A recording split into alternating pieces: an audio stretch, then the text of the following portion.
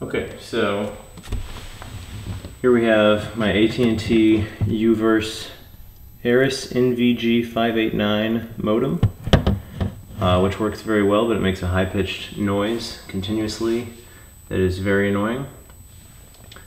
Here's the model information and such. I'm recording it through this Rode video mic, which is plugged into this preamp, which is plugged into my laptop, all of which are running on battery, so none of this noise that we're hearing is line noise.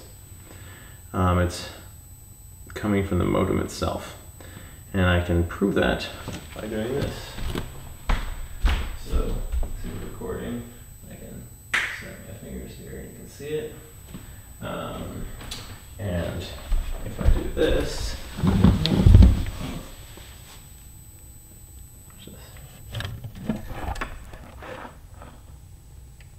it sounds the same to me because I'm listening through the air and not through that mic.